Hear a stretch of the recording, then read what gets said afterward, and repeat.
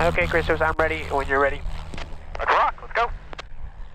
Purdue Pilots is a organization here at Purdue that provides 2 airplanes for low-cost flight training for the students, alumni, and faculty. Studying both like industrial engineering and also on the side having the opportunity to get my pilot's license has been something important for me in my career and wanting to move into aviation. It's a great place to make friends with other pilots and meet a lot of people who also share your passion for aviation.